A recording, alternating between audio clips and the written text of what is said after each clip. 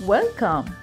In this video, we will look at the steps for configuring TallyPrime license in a client machine in multi-user environment. When TallyPrime starts for the first time after installation, you get the licensing options. In case of multi-user, the client installations can use the license running on a server. To configure the license in a client machine, select Use License from Network option. TallyPrime's licensing gateway will search and list the license or licenses running in the network. Select the license and press Enter to connect to it. The client will start using the license from the server machine.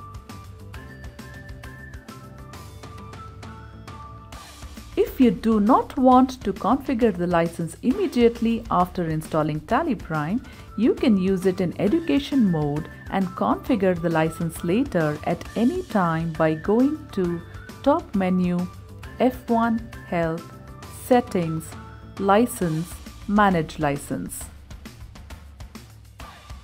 Thank you. For more information, visit help.tallysolutions.com.